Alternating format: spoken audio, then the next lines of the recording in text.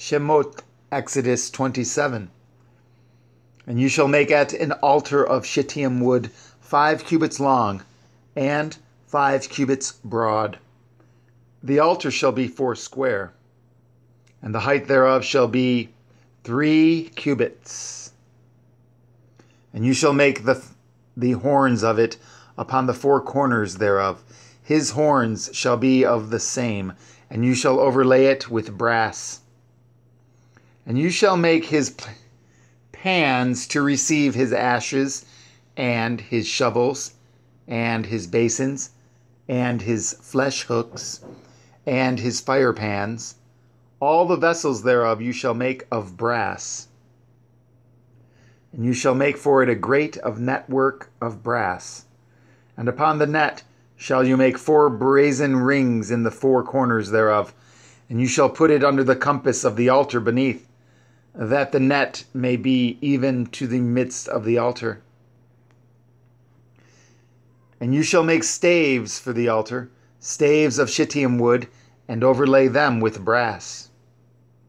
And the staves shall be put into the rings, and the staves shall be upon the 2 sides of the altar to bear it. Hollow with boards shall you make it, as it was showed you in the mount, so shall they make it.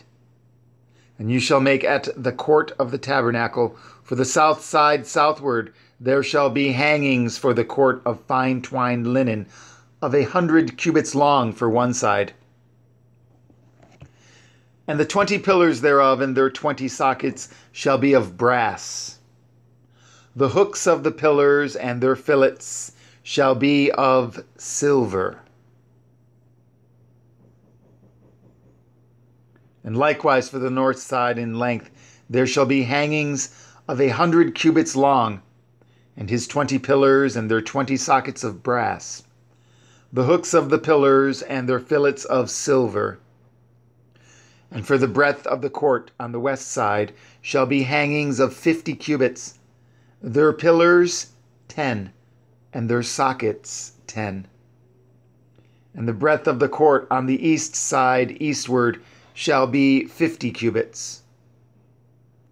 The hangings of one side of the gate shall be 15 cubits, their pillars 3, and their sockets 3. And on the other side shall be hangings 15 cubits, their pillars 3, and their sockets 3. And for the gate of the court shall be a hanging of 20 cubits, of blue and purple and scarlet and fine twined linen, wrought with needlework.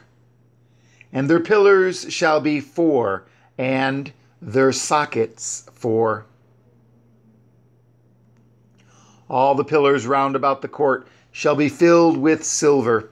Their hooks shall be of silver, and their sockets of brass.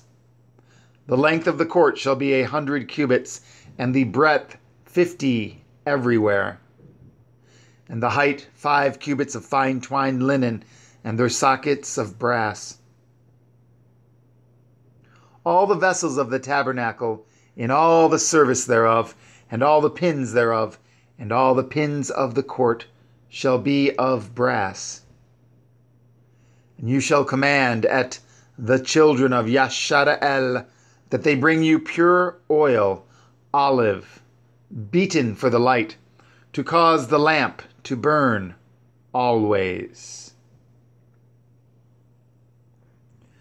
In the tabernacle of the assembly without the veil, which is before the testimony, Aharon and his sons shall order it from evening to morning before Yahuwah. It shall be a statute forever unto their generations on the behalf of the children of Yashara'el.